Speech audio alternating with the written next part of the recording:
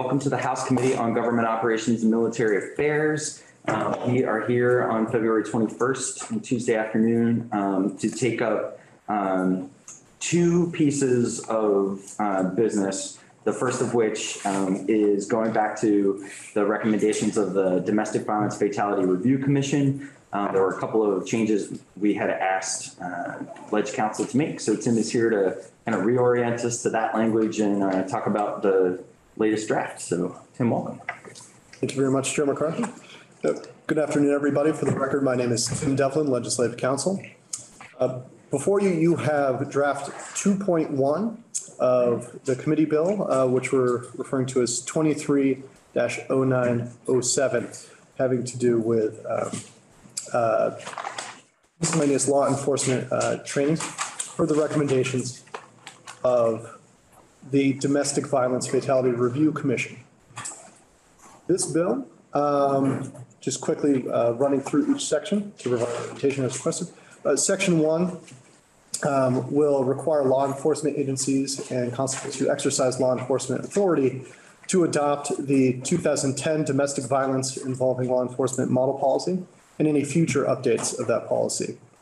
Section 2 is session law will require the Vermont Law Enforcement Advisory Board to update the Domestic Violence Involving Law Enforcement Model Policy by January 1st, 2024. And I'd just like to note a change in the previous version that had been 2025, it will now be 2024 to reflect FRC recommendations. See, section 3 moves into officer misconduct and transparency of information. Section 3 amends Title 20 VSA, section 2404, and that's definitions for law enforcement officer certification and Vermont Criminal Justice Council structure. To one, include the issuance of a relief from abuse order. A relief from abuse order is a category A conduct, and to include the violation of the domestic violence policy, model policy, as category B conduct. And again, for reference, category A conduct is namely felonies and certain misdemeanors. Category B conduct is various types of gross professional misconduct. Here, I'd also like to pause and point out a change from the last version, and which is a terminology. The new draft now reflects the language as a final relief from abuse order versus a relief from abuse order, just for clarification, specification of what the law actually describes. Section 4 will require the Vermont Criminal Justice Council to collect and annually report aggregate data regarding domestic and sexual violence and complaints of category A and B conduct resulting in filings or charges or stipulations or the taking of disciplinary action. I'll pause that. Any questions from the committee about the words on the page, those couple of updates before we get into testimony? Yes, Representative Chase. Relief from abuse order versus final relief from abuse order. Either way, does one last longer than the other? Is there like a relief from abuse orders as temporary or? That is an excellent question. I'm not sure if there is a, I'd have to get back to you about that. I'm not too particularly familiar with. Sarah Robinson from the network is going to be our couple witnesses deep here, and she raised her hand and said she'd be willing to speak to that, Representative Chase. So thank you. Great question. Any other questions about the words on the page? Great. Well, Tim, thank you so much for your work on this. I'd like to invite Chief Sean Burke up. He's here in his role as the LEAB committee chair, and so I appreciate you being with us today. Pleasure. I think it's been since 2019 since I've been here in person. So it's fantastic. So thank you. Just for the record, my name is Sean Burke. I have the privilege of being the police chief in the city of South Burlington. I also am chair of the current Law Enforcement Advisory Board, or it's known in acronym as the LEAB. I also have a bifurcated view on this work, as I also serve as the law enforcement appointee to the Domestic Violence Fatality Review Commission. So thank you for the opportunity to provide testimony on this proposed bill related to domestic violence involving law enforcement employees. The Vermont law enforcement community has a strong appetite for a mandatory domestic violence policy of this nature. Currently, many of our agencies have some of the key tenets of the 2010 domestic violence employee policy in place. Given the passage of time and other relevant legislative changes, the 2010 model policy is due for an update. The Law Enforcement Advisory Board would welcome the opportunity to hear from stakeholders who could best inform a revision of the policies with specific focus on addressing survivor needs, leveraging best practice and awareness, prevention and investigation, identifying existing support mechanisms for employees, identifying new means of supporting employees, developing processes and practices which protect affected employees' privacy interests, and providing clear policy guidance related to firearm surrender for employees who are defendants in protection orders. The model policy in its current form is not ready for publication. The Law Enforcement Advisory Board would appreciate the opportunity to revise the model policy in 2023 with a legislative mandate for adoption in 2024. The Vermont law enforcement community also believes in accountability and professional regulation. Designating the domestic violence involving law enforcement employee policy as a state required policy would in turn create this accountability. Violations would become Category B conduct as defined in Title 20, Section 2401. By virtue of this designation, there would be no need to expand the language of Category B violations to include on and off duty conduct, as this would be inherent via the model policy. Category B violations require agencies to conduct a valid internal investigation. Violations of the state required domestic violence policy would necessitate a report to the Vermont Criminal Justice Council as defined in Title 20. This process would afford the due process employers and employees need and leverages potential sanction by the Vermont Criminal Justice Council as it pertains to state certification. The draft bill includes language that would expand Category A conduct to include the issuance of a final relief from abuse order. Category A conduct was specifically created to address criminal behavior. The intent of this language could be better served by explicitly calling out any sustained violation of the domestic violence involving law enforcement policy as reportable and actionable to the council under Category B. In closing, there is strong support across law enforcement for this draft bill. To ensure that this draft bill is effective and consistently interpreted, consideration should be given to the policy development work in reliance on the accountability measures currently in statute. Criminal violations are more unique from both an intent and evidentiary standard. Category A conduct does not need to be expanded in order to achieve the intent of this bill.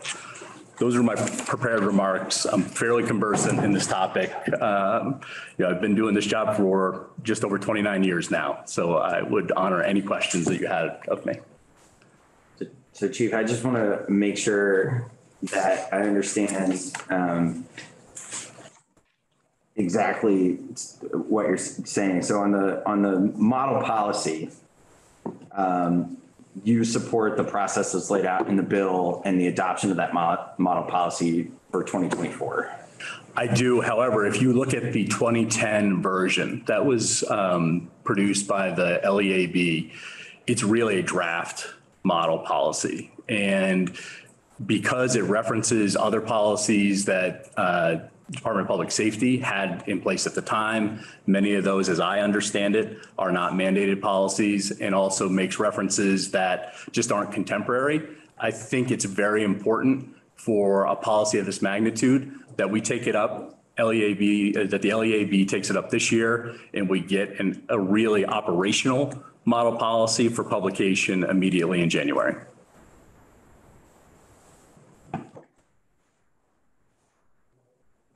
So we wouldn't necessarily have to change the references to the 2010 policy because this language does envision any updates that are adopted by the LEAB. So is it your intention to kind of get on the record that the LEAB should this year adopt the next iteration of the policy before the January 1st implementation that's envisioned in the draft language? I think we're saying the same thing. So what I'm suggesting is that it would be really flawed if we attempted to mandate the 2010 policy in its current form, like say tomorrow. Okay. I think the LEAB is going to need the months that we have remaining in 2023 to hear from the stakeholders, develop the policy so it is operational. And, we pledge to do so, and you will legislatively mandate us to have it done by January 24. Great. So we have envisioned in the top of section 2 of this bill that it will be on or before January 1st, 2024. So hopefully that's enough time if we move this bill forward to make that happen.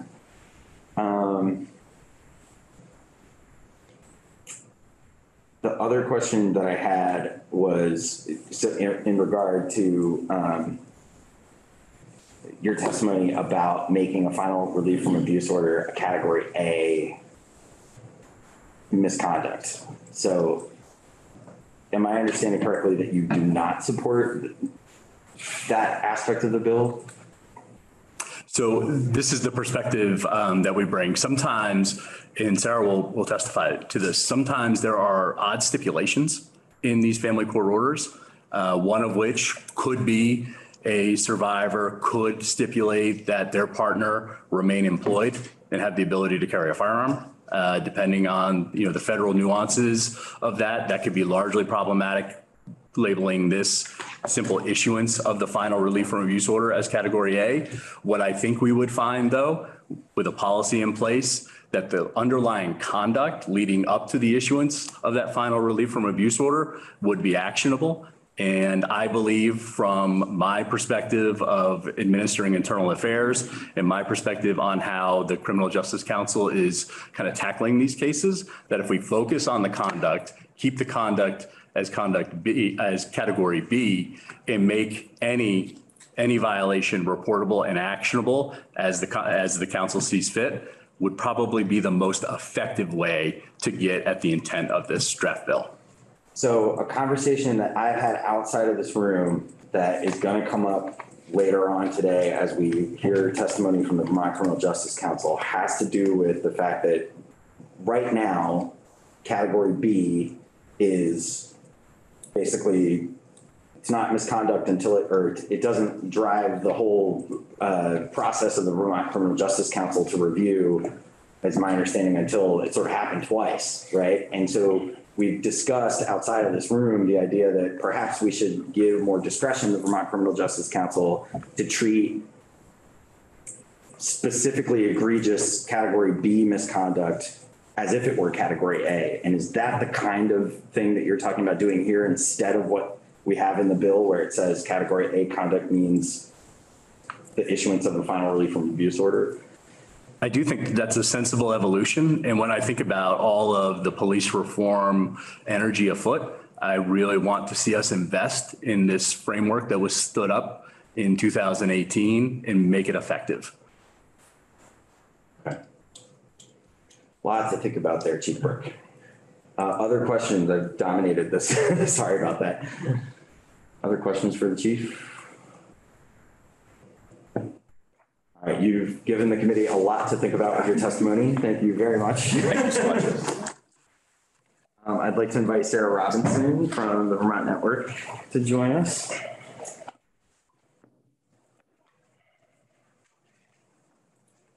Good afternoon. For the record, Sarah Robinson. I'm the Deputy Director at the Vermont Network Against Domestic and Sexual Violence, and it is a pleasure to be back with this committee discussing this bill.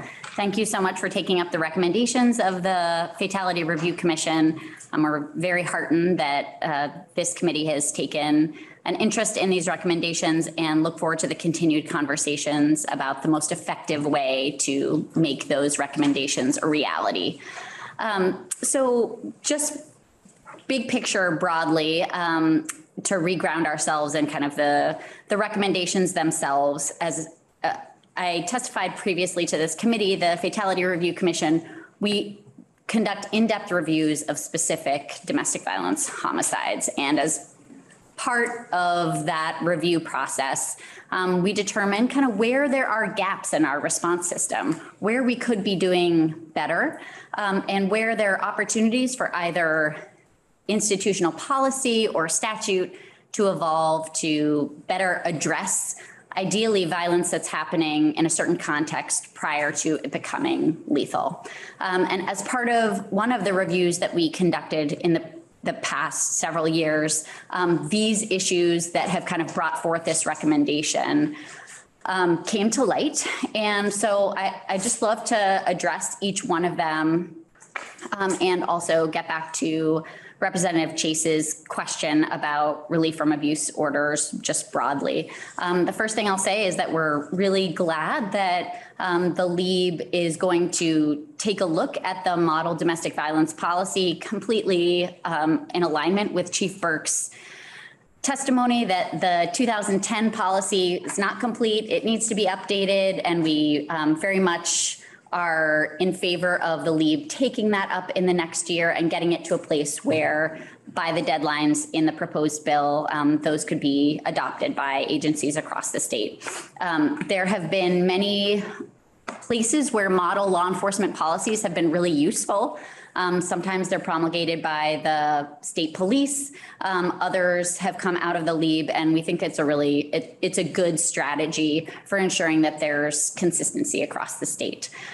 And we also think that it's helpful to have more transparency and aggregate information about the extent to which law enforcement officers do have conduct violations related to domestic violence. I think that element of the bill is really important. And finally, I'll kind of get to this category A, category B question.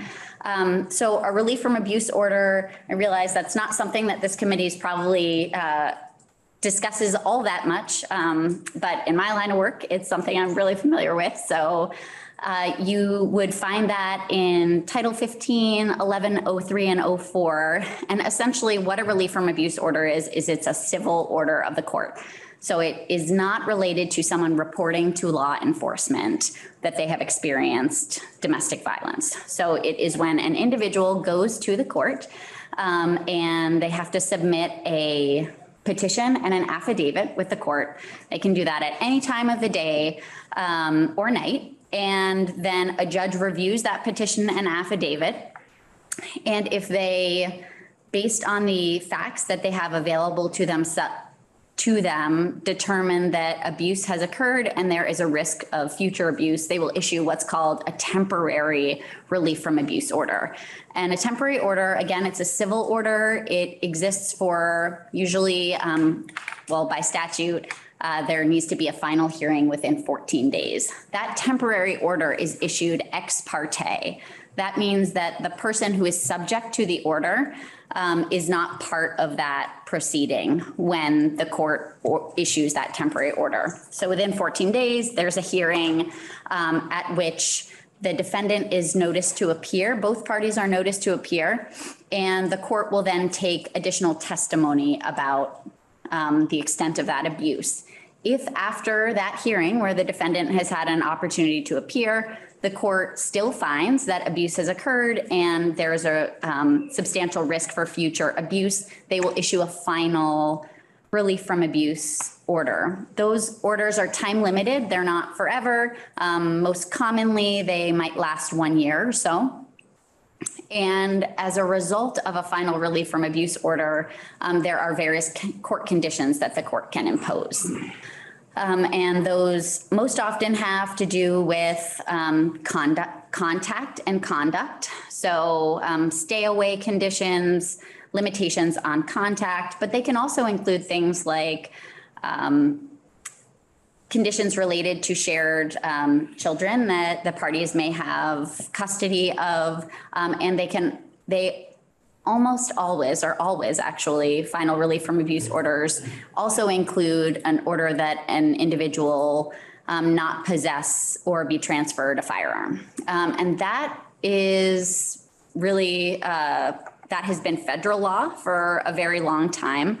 And that is just kind of part of the standard court order that is ordered at a final relief from abuse order. So then that order may be in place for, say, up to a year. And then if the petitioner, the victim in this case, would like to continue the order at the prior to the expiration of that order, they would need to reapply to the court. So that's kind of what a relief from abuse order is. I will say it sits in this liminal but very important place. It's not criminal conduct, right? It is not something that has been investigated by law enforcement, nor is it just a policy violation of an employer. So it is a civil order that a judge has determined that abuse has occurred. There has been factual information that has been entered into the record through a petition and affidavit, and both sides have had the opportunity to present evidence to the court. We certainly are supportive of the recommendation that's coming from the Fatality Review Commission to include this in category A conduct. What I will say is that the important piece to us is the effect. And so I was just hearing from Chief Burke that there may be some additional opportunity to consider whether it is some kind of elevated category B conduct. And the important things to us, kind of the prerequisites, is that relief from abuse orders, we need to ensure that conduct that happens off duty is able to be kind of brought in as a conduct violation, and that that there is some kind of reporting process as well. And so for us, really the impact is kind of what's the effect going to be. And so whether it's category A or some kind of elevated category B, I'm sure we're happy to have that conversation. But the Fatality Review Commission did believe that it was best aligned with category A at this point in terms of where the statute is written currently. Happy to answer any questions. Yes. So the word change that we're talking about here, adding final relief from abuse order on page 3, line 20, means that it would just be I'm sorry, I forgot what you described it. The first one is the ex parte. Yeah, so it would not be an ex parte order. Second one. Correct. And if we didn't have that word in there, it might include the first one. Okay. Yeah, it could include a temporary or a final. Okay. The temporaries are the 2 weeks that happen without the defendant being present when the judge makes that decision. The final is after the defendant has had the opportunity to appear. So the final would only be issued after hearing. Thank you. Yeah. The only other thing I will note is that currently, you'll note like category A conduct currently includes criminal violations. Category B conduct includes violations of policy. Again, we think that relief from abuse orders exist in a liminal space between the two. And so for us, the most important thing is what would be the effect of putting it in one category or the other.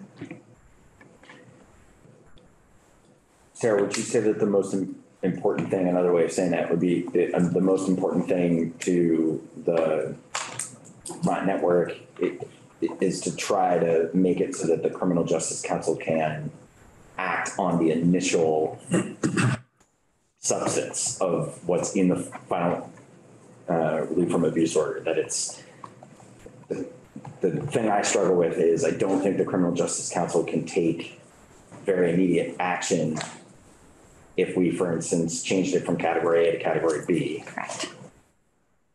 Yes. We would have to change the discretion that the Criminal Justice Council has about an elevated level of category B misconduct if we were going to put this down in category B in order to have the desired effect of being able to act immediately on a final relief from abuse order.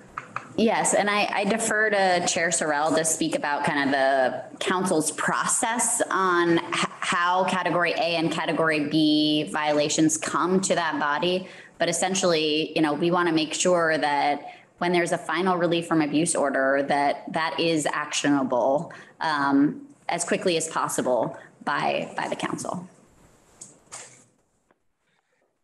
Mr. Chair, Sarah, I thought I heard the chief say that in some instances there could be in the order the ability for an officer to continue to work, which would require use of a firearm. Can you explain that piece of it a little bit? Sure. So, and that brings up Representative Higley. It brings up a really important point, is that when domestic violence involves a law enforcement officer, there are always barriers to victims and survivors reporting the violence that they experience, whether that's to the court or to law enforcement. But when the violence involves a law enforcement officer, those barriers are enhanced, right? And so there's significant lack of trust that many victims and survivors have in calling law enforcement to report essentially one of their own as someone who has been abusive. And that's why the relief from abuse order process is so important, because it doesn't require law enforcement involvement. So a survivor can go to the court and receive some element of protection without needing to navigate the law enforcement system necessarily. It is possible that the conditions of relief from abuse orders, final relief from abuse orders, are tailored to the circumstances. They're tailored to what the plaintiff, so the victim, is asking for in terms of relief and safety. So sometimes the plaintiff will ask for very specific things, or as a result of the hearing, there'll be information that is presented and the judge will essentially tailor the conditions. There are some standard conditions, but judges aim to make these orders tailored to the circumstances that exist. All final relief from abuse orders do include conditions about surrendering firearms. However, there are certainly orders in which someone is subject to an order, but is able to work on, I don't know, Chief Burke would be able to tell me what the terminology is. I'm just going to say desk duty, but kind of administrative duty or duty that doesn't involve possessing a firearm, and maintain their employment during the duration of the order. And you can imagine that for a survivor who is depending on the income of kind of maybe a co-parent of their children, that person being able to maintain employment for a certain period of time could be something that would be important to them. Great, thanks for explaining that. Yep. Questions for Sarah? Representative Marocki. Just a logistical for both the last witness and you. Is your testimony available in a written form so we could put it on our website? I would be happy to submit something to the committee. Yes, sir, it is. Yep. Thank you. Visual learning. Yeah, absolutely. And I apologize, I am double booked upstairs, so I'm going to head up there, but I'll come back down if I need to. Great. Thanks for being with us, Sarah. All right. I would like to invite, so I have Director Simons testifying next. Chair Sorrell, would you like to come up sort of with her and testify in tandem, or should I just go to Director Simons? I want to. Well, I take my orders from Director Simons. Okay. I'm happy to go up and be in the chair and either kick off or whatever committee wants. All right, thanks so much. If it's okay with the committee, we'll have Chair Sorrell begin. Great. I wanted to leave it to your team's discretion. I wouldn't want to put one of you before the other. Well, I will gladly defer to Heather Simons and then her deputy director of the Academy, Christopher Burkell, former police chief in Brandon, is also on and is intimately involved with our procedures on relating to certification of law enforcement officers. For the record, Bill Sorrell, chair of the Vermont Criminal Justice Council, and just coincidentally, this morning we had a meeting of the council and we were talking about some legislative matters in the meeting, but the first orders of business were two cases in which we permanently revoked the certification of former Vermont law enforcement officers for, in their cases, convictions of domestic violence related cases. And If we haven't already put out a press release announcing those actions, it will go out this afternoon. And there's a link in the press release to the negotiated or stipulated resolutions of these cases, and including some graphic details about the conduct on the part of these former officers against family members or loved ones. And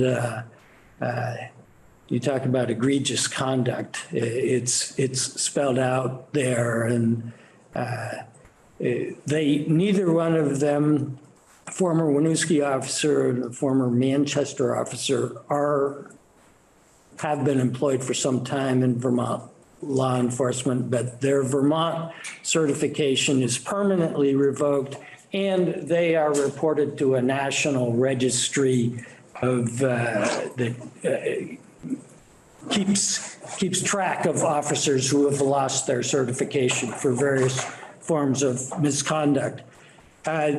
We did, after approving both of those cases unanimously, I might add, took up some legislative matters, including the proposal before you today on triggering the authority of the Criminal Justice Council to take action relating to law enforcement officer certification status if a final relief from abuse order is issued.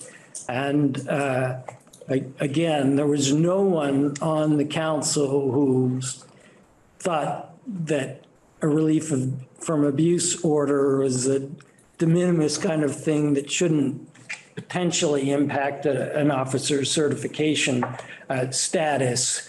We didn't have an in-depth discussion on whether it should be a Category A violation or a Category B violation.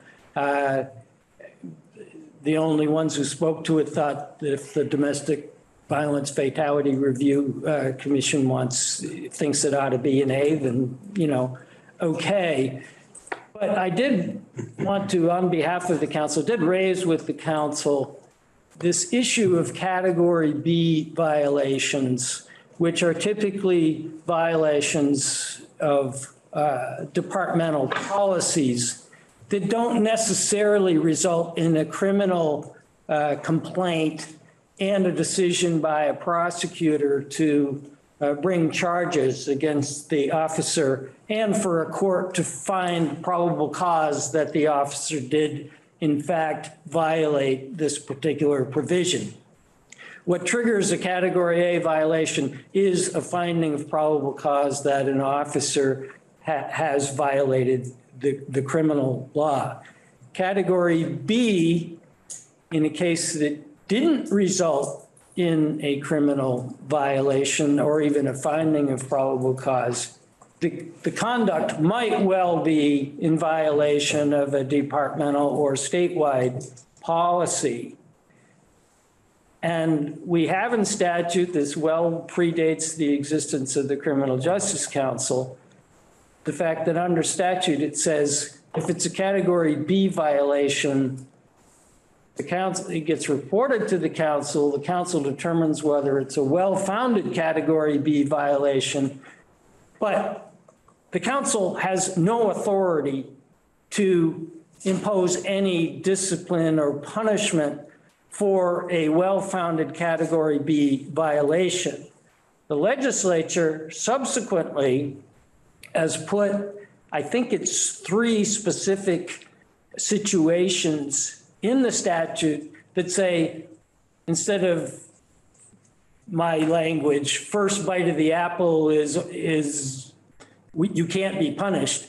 If the conduct that is the Category B violation is using a chokehold by law enforcement, that could trigger our jurisdiction to take action. Similarly, there's a requirement to intervene by another officer, to not sit by and watch unlawful conduct, excessive force being used on an individual.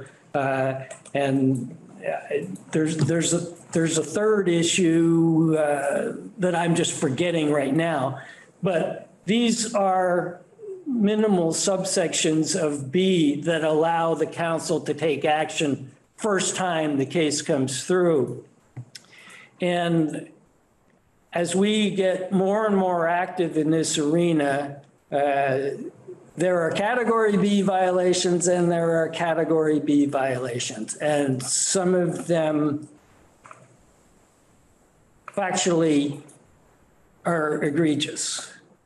And so we talked a little bit at the council today whether the legislature, rather than going kind of piecemeal over time and saying, oh, that's a B, but that's a really serious B, and it ought to be in a special category that allows the council to do something first time through, and you're always kind of catching up with prior conduct, is you created this criminal justice council, you doubled the size of the old criminal justice training council, you added various community voices and the Human Rights Commission and others. And would it make sense for you statutorily to strike that inability of the council to take action on an officer's certification the first time through if the council deemed that the conduct was sufficiently egregious first time through that action should be taken? And I started by talking about the two cases that we permanently revoked certification today. Had the victims in those two cases not gone to the police, and so no criminal charge was filed, just take a look at that conduct and think about whether that's okay for any person, let alone a law enforcement officer, but arguably particularly a law enforcement officer. So I, as the chair of the council, after taking the temperature of the council today, there is certainly there was no adverse commentary on the part of council members. The thought is that you would trust the council in its discretion to look at the facts of individual cases and empower the council to take disciplinary action on certification status first time through on a category B. Then you wouldn't have to, going into the future, be continuing to add particular conduct that would trigger category B discipline first time through. So we ask you to consider that. I don't know whether it's in the context of this bill or some other piece of legislation, but I think it's an issue that warrants your consideration. Again, the council is very supportive of being able to take action when there's a final relief from abuse order issued. We are concerned that there is, what about one that we don't hear about? And so ask you to consider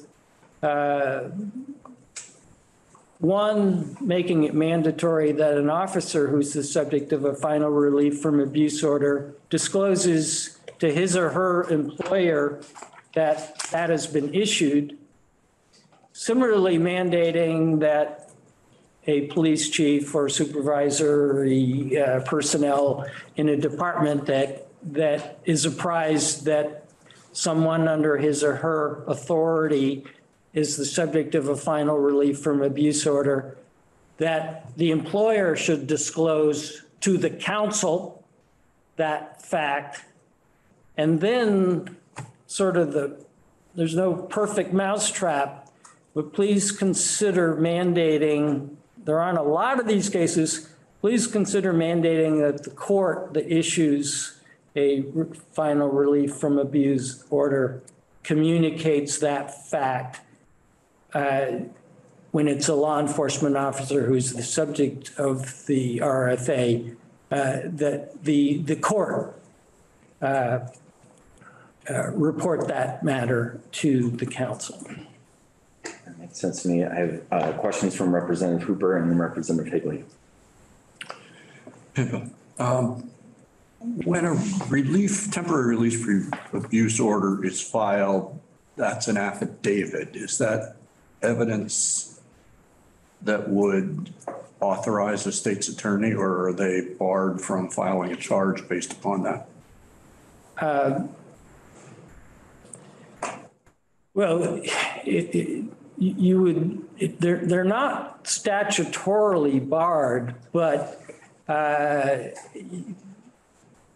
you would want the victim, unless you had external evidence of this conduct, it was in front of the neighbors or something, you would want a cooperating victim to support any allegations. And so it would not be likely. I was the state's attorney in Chittenden County 2 different times, sandwiched around 10 or 11 years in private practice, and then obviously was the attorney general for almost 20 years. You wouldn't typically move forward in a case of this sort without a cooperating victim. And so I think if my predecessor witness from the network was back, there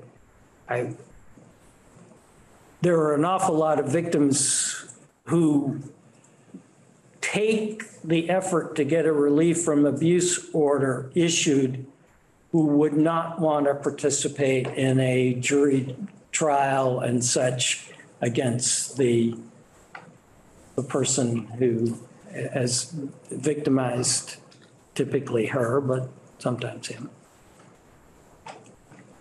Did I answer your question, Bob? Or? Well, it just strikes me as weird if it's an egregious sort of level of abuse that the court having ruled on it, it would then not further be constitutional. Well, there's a different standard for the issuance of a relief from abuse order than a criminal conviction.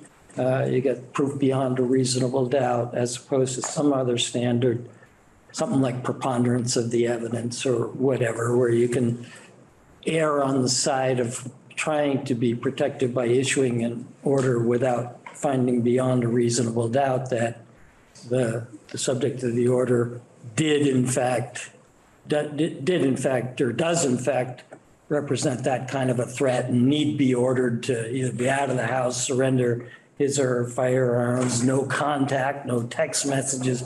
Those orders can be very, very, very broad. It's not typically issued that a relief from abuse order is issued when the parties to it or the complainant and the subject of it are still together. Thank you. If the council is given that discretion to take disciplinary action after a first time through, what is the officer's defense and is there ability to appeal? Oh, yes. First of all, it's a matter that's handled by our professional regulations subcommittee of 5 members, a majority of the 5 non-law enforcement. And they really get into the weeds of the cases and look at the investigation that supports the allegations. They can ask for the department in question to do a further investigation. There's authority to conduct our own investigation if we wish, but then that group makes a determination that this is well-founded and that some sort of action relating to certification is appropriate. And they so disclose to the law enforcement officer or the law enforcement officer who has every right to be represented by counsel. And then there is the opportunity by the officer, if he or she is dissatisfied with what the professional regulation subcommittee has done, to appeal to the full council and for potentially a contested hearing, like a trial before the council. In the two cases we had today, there was a stipulated agreement where the former officers agreed to have their certification permanently revoked. But we will certainly have contested hearings at some point in time. We haven't had one since the council started January 1 of 21, but we will. And there'll be a regular, like a mini trial. And then ultimately there is the possibility of appealing to court by someone allegedly aggrieved. But we will make sure that, I mean, just for example, that we don't have due process flaws in our procedures. So the 5 members of our professional regulations subcommittee are not allowed to participate in an appeal hearing before the full council because they know much more information than might be admissible before the council about the case. And it would be like letting a prosecutor, a hat that I wore, be on the jury, you know, and so that we have issues because we take those 5 people out of the equation sometimes of making sure we have a quorum for the hearings that we had this morning. And we're revising our operating rules to have a different quorum thing because taking 5 of the 24 out all of a sudden makes it a little challenging to get the requisite quorum that we need and want. Thank you.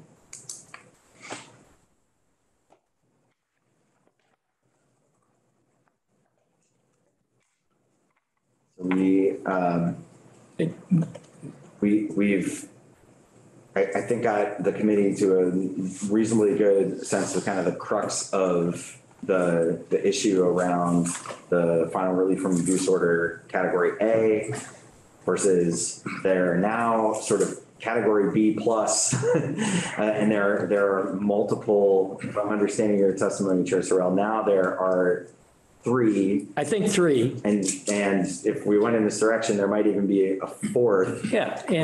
But is it your recommendation, am I understanding you correctly, you would rather us say, instead of enumerating each category B misconduct as potential for action on the first offense, be to just say, allow the Criminal Justice Council to exercise its jurisdiction or its discretion in what you would consider egregious or rise to that needing to take action on the. Yes, that's the ask. And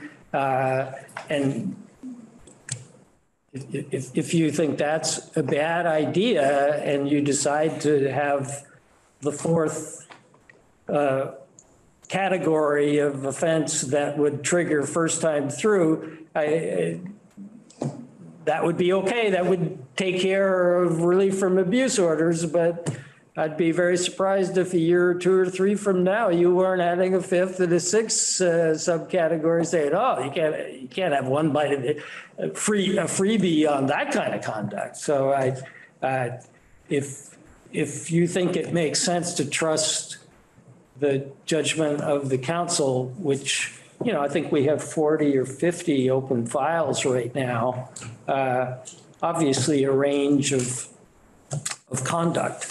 And so, you know, the council's not about permanently revoking everybody who's the subject of a professional regulation complaint. I didn't mean to monopolize without Heather Simons and or Chris Brickell. They'll fire me if they have the opportunity here. Yeah, Heather and Deputy Director Brickell, I would invite both of you to, if you have additional comments to make that would help us understand And feel free to disagree with anything I said that I said wrong. Chris, did you have anything? Go ahead, Chris. Okay, very well. For the record, Deputy Director Chris Burkell for the Vermont Criminal Justice Council.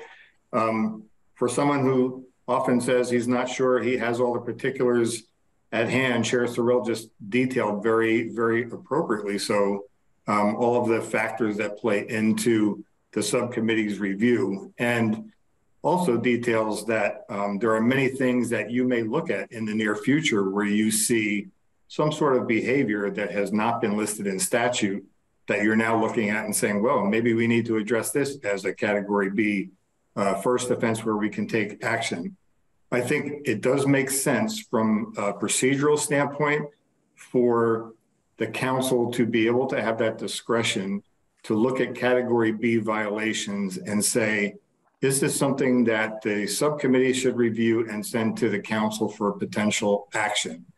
Because as category B is written, and you'll notice in there, there's only 7 policy violations in there, but the language says, it defines council policy and shall include.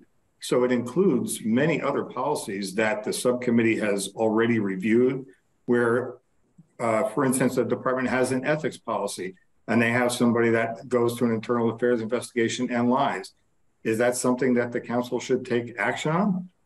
Well, given the current construct, the council could not take any action on that. That would just be a first offense.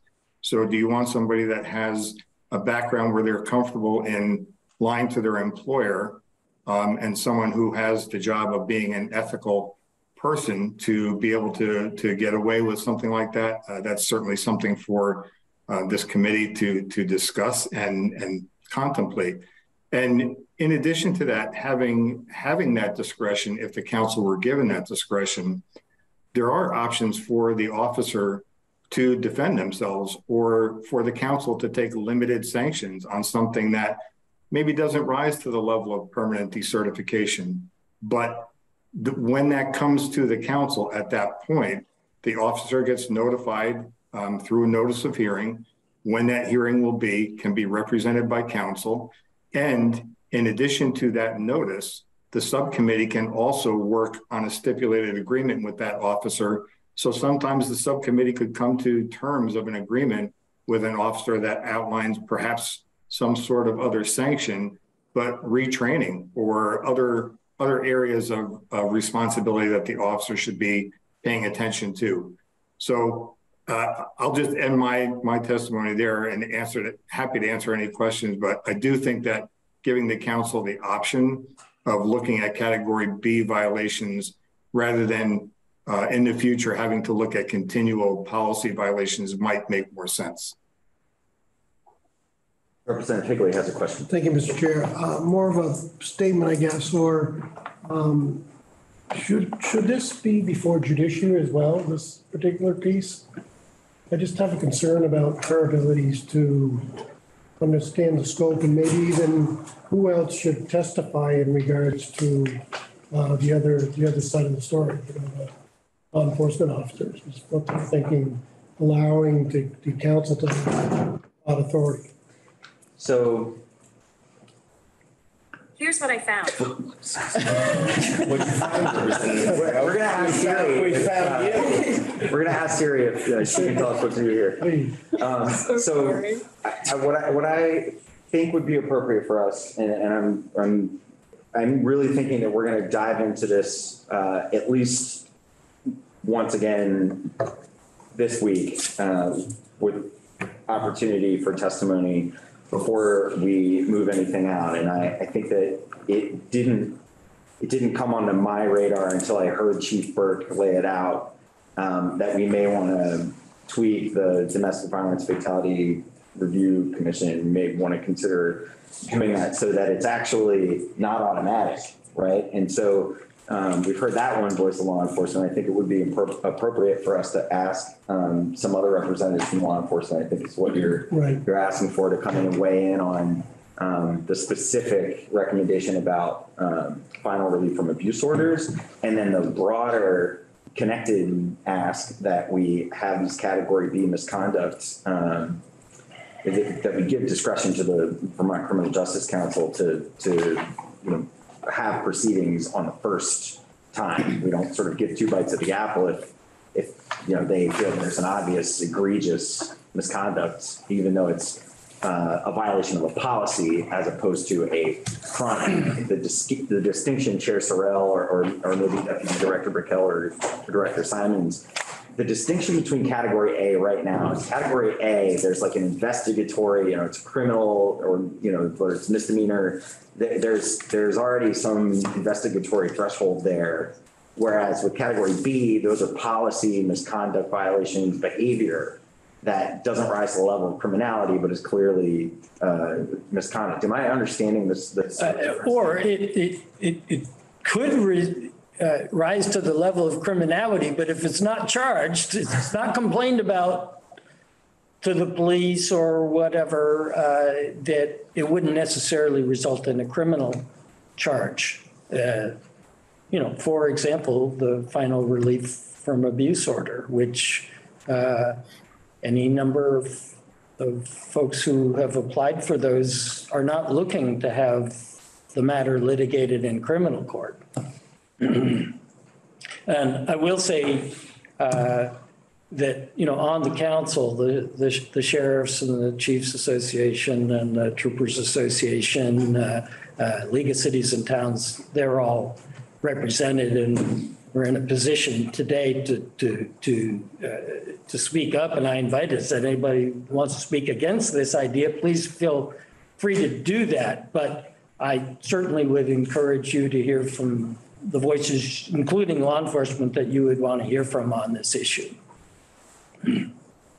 Before we move to Captain Burnham's testimony, I just wanted to offer Director Simons a chance if you had anything else you wanted to add. Thank you. For the record, Heather Simons, Executive Director of the Vermont Criminal Justice Council.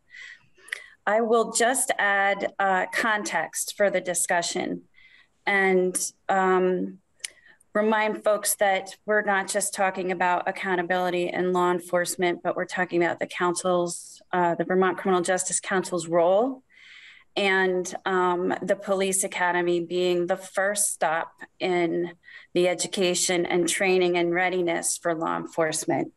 And domestic and sexual violence is not particular or specific to law enforcement, but really a systemic and societal problem. And that we know that when we get in front of these things, we can prevent them. And the goal here is to prevent them and to recognize that we have a strained workforce everywhere, and that we're not talking about a profession that is plagued with this issue. What we're talking about is a process for recognizing behavior for what it is and for investigating it properly. This also allows for another message, and that is that law enforcement officers who are victims hear that they also can come forward. This is not, there's the presumption often that when we say relief from abuse order, that we're talking about men, and the assumption is that the victim is female, and that's not always the case. And in addition to it being underreported, it's also vastly underreported by men and certainly by law enforcement.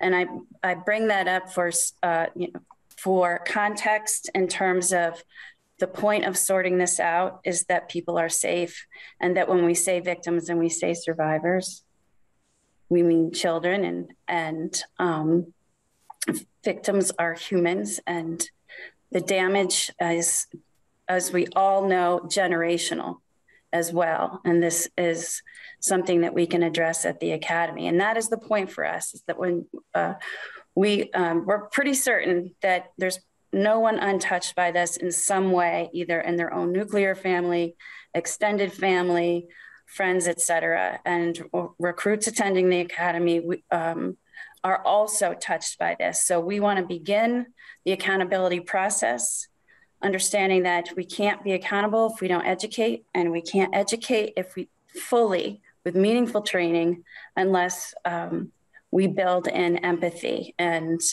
this process is one piece of the bigger picture. And that's really all I wanted to add. And I appreciate your time. Thank you for the Criminal Justice Council delegation. I am, so just so that you know, my plan is to hear Captain Burnham's testimony, take a brief break, and then we'd like to come back and talk about some of the other elements that you had asked, if you feel like we have time to do that today. So Sure. Great, if you'll hang out. I'll hang out. We'll be back talking with you more on some of the other asks. And I'd like to invite Captain Lance Burnham to come and give the department's feedback on this draft language. Thanks for being with us this afternoon. Thank you very much.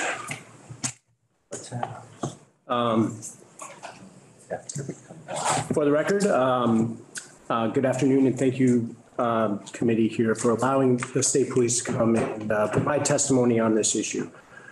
For the record, my name is Lance Burnham. I am a captain with the Vermont State Police. I am also the chair of the Vermont State Police Domestic Violence Task Force. We are currently working very heavily in the state police on multiple domestic violence issues, specifically regarding how our troopers, in training our troopers, are responding to these cases to the highest level that we possibly can. Not to really get into the waters of that, but we are at the forefront and inviting our municipal and our sheriff's partners to make sure that we are responding to these cases with the most training, with the best ability of investigative tools that we have available to us. My testimony, luckily, thankfully, is going to be very short, because if I could just say ditto to the chief, I would. However, there are a couple things that I think I really need to point out. As the bill is written currently, there are certain issues that the Vermont State Police feels needs to be pointed out and changed. However, we fully support this initiative. We are behind this 100%, as I think is every law enforcement agency in the state of Vermont. The first thing I want to point out is the need between the separation of the RFA process and the internal investigation, as well as the Criminal Justice Council proceedings. There needs to be a separation in that. You heard the chief say that we really want to focus on the conduct of the officer. That is of the utmost importance to us.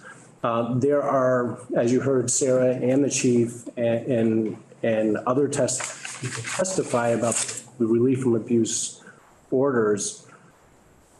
It's a very convoluted system sometimes. And as a police officer and as, quite frankly, a commander, I want to focus on my troopers' actions, and we hold them to the highest accountability.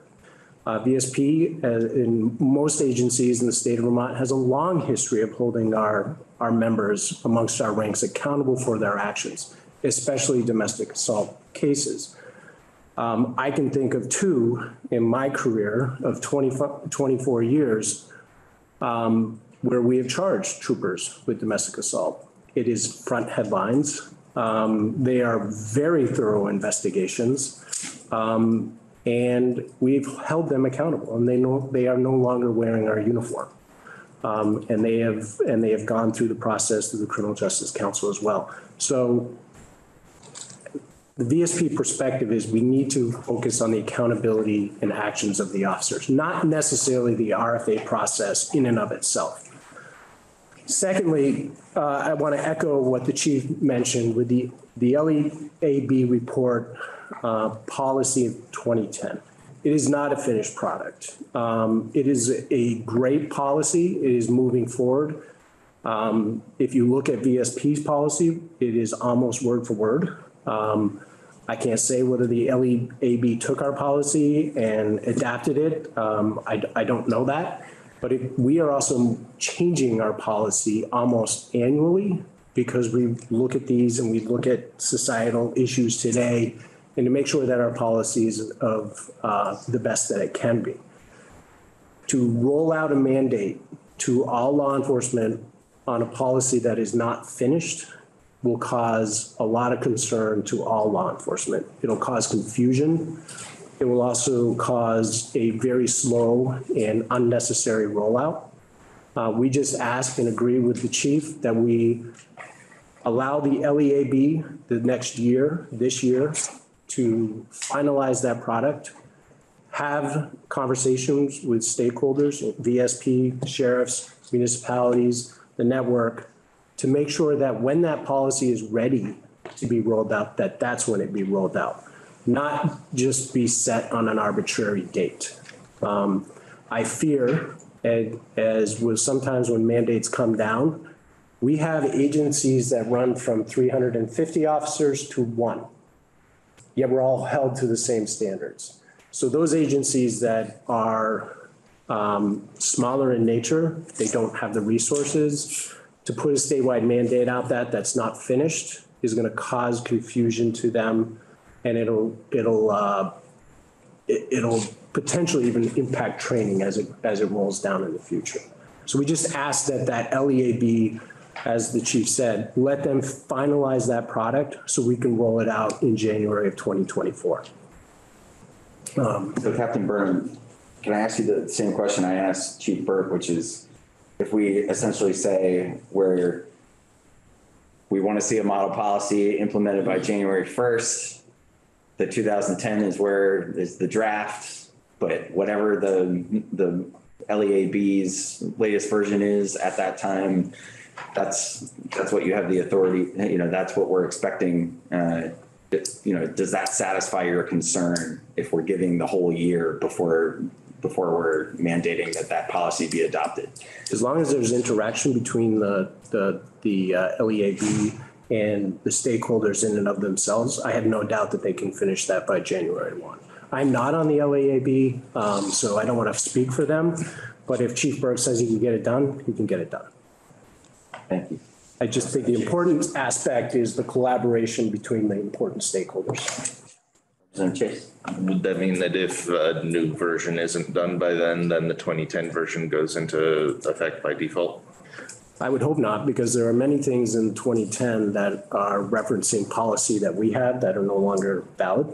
And we don't want our policy. Our policy should not be a statewide mandate. Our policy is an internal policy. It works for the state police. It does not mean that it's going to work for Fairleigh Police Department or Rutland City Police Department. It works for us.